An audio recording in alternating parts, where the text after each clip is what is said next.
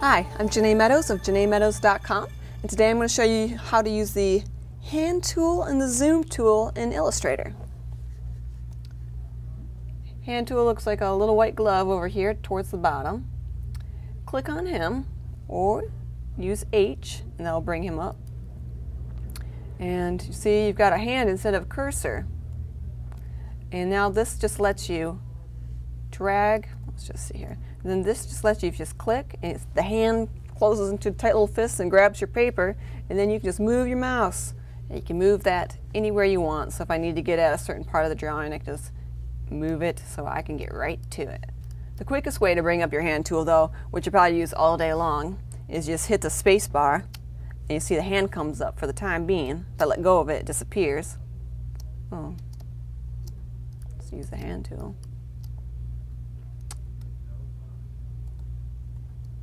See, if I hit the space bar, a little hand comes up. If I let go, it disappears. So that's a real quick way to access that hand tool. So just click and hold the space bar, click and hold your mouse, and now you can move your image around where you want. That's great. Okay. If I can get out of here.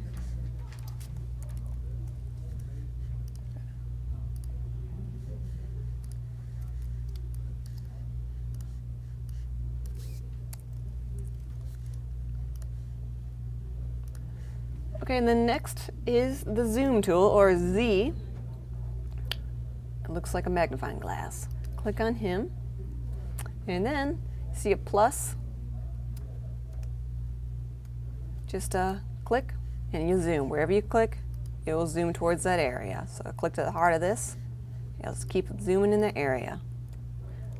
If you want to zoom out, you just hit Option, click, and you just kind of give it a little drag yourself out of the pictures. There you go. Check it out.